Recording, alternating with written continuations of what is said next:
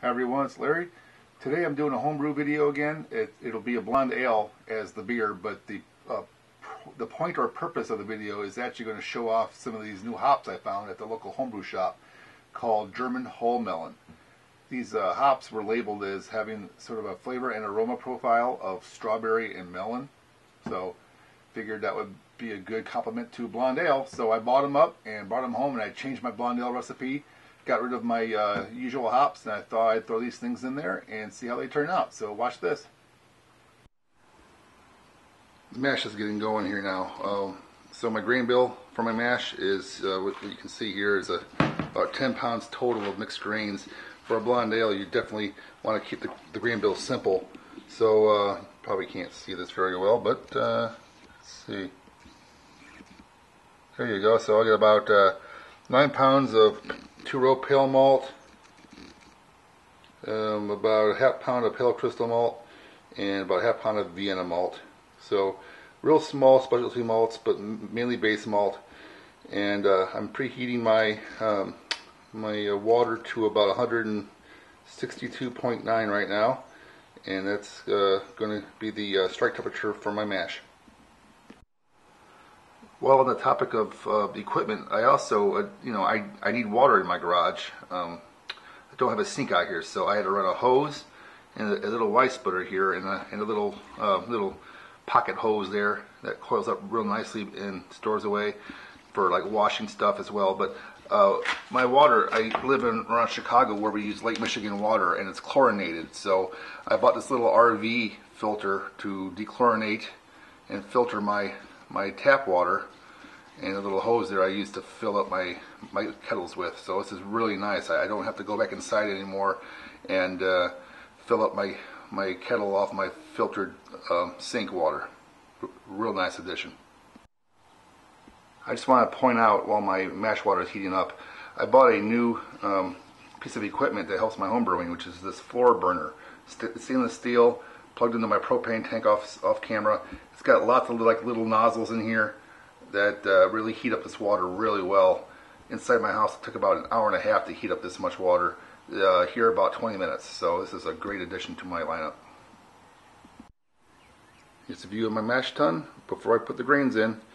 For those who haven't seen my other beer videos, this is down the bottom there you see a CPVC manifold with little holes drilled in it. It helps filter and siphon out the wort later after the mash is complete. So if you want to learn a bit more about that, I have a couple other homebrew videos I've done that talk about this in a little bit more detail. Here's a view of my mash steps and quantities. So you can see there all my assumptions and measurements for all my water to grist ratio, my ambient grain temperature, my mash temperature I hope to target, and also the number of steps required of filling and draining to get my total quantity for my batch of beer here. So I'm going to follow this during the mashing process. Right now I'm preheating the mash tun with a lot of hot water to preheat it so my mash calcs work out better. Mash is now started. I got the grains in there with about 15 quarts of strike water. The mash temp settled in about 152.5, and I was targeting 152, so that was absolutely almost perfect. So I want to let this sit for about 45 minutes and then get back to it. Mash is complete. Been about 45 minutes. I checked for the starch conversion. Check. So let's go ahead and get this out. Well, actually, let's get this thing drained. So I got 2 steps. I got to fill it the rest of the way up with some water, drain it, and refill it, stir it up, and drain it again. So let me go through that laborious process. Alright, doing the first step, I had about 4.5 quarts of water. Drains right on down into there. And there it goes. Mashing's all done. Now we're just heating up to a boil. About 185 degrees right now. It'll be boiling in just probably another 5-10 minutes. 60 minutes till the end of the boil. I threw in a half ounce of the Willamette hops. I'll wait a half hour and throw the other half of an ounce in. Alright, 30 minutes till the end. I threw the other half ounce of Willamette in there and stirred it in. So let's move on to the next step. This right here is the reason for this video. These German Hull Melon hops. I never had them before, and I was making a blonde ale, and I figured they'd be a good pairing. So this is why this video is being made. All right, there's 10 minutes left in the boil. I've already got my Whirlflock tablets in there for a few minutes already. Now it's for the big bang. This is that Hull Melon hops. So I'm gonna put a half ounce in for now, and in 10 more minutes, another half ounce at flame out. All right, in the final bang, the German Hull Melon. Is it focusing? There it goes. Going in, half ounce. Turn off the heat. Let's go. The wort is all cooled down and ready to siphon into my sanitized carboy. So let's move on with that. All right, there we go. Draining.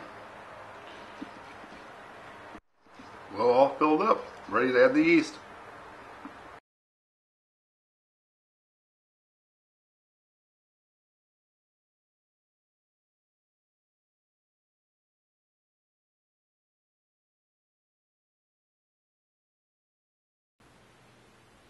Well, the beer is ready to go. Right here, my blonde ale with my German Hull Melon hops. Just give it a pour off the tap. It smells like blonde ale. It smells like beer. No, no outlandish aromas of strawberry or melon like the package said. But let's taste it out.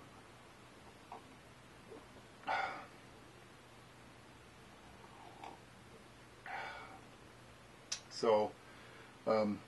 Good beer, good blonde ale wasn't the point of the video. The point of the video was to see how these German Hull Melon hops, affected it. So it's a good beer. Hull Melon hops really didn't make a big deal with it. It's good. There's a little bit of, I guess, flavor and aroma similar to what the package said, but nothing outlandish. I mean, if you really want to make a real strawberry, like blonde ale, use strawberries. These are, it's just a good beer. So, oh well.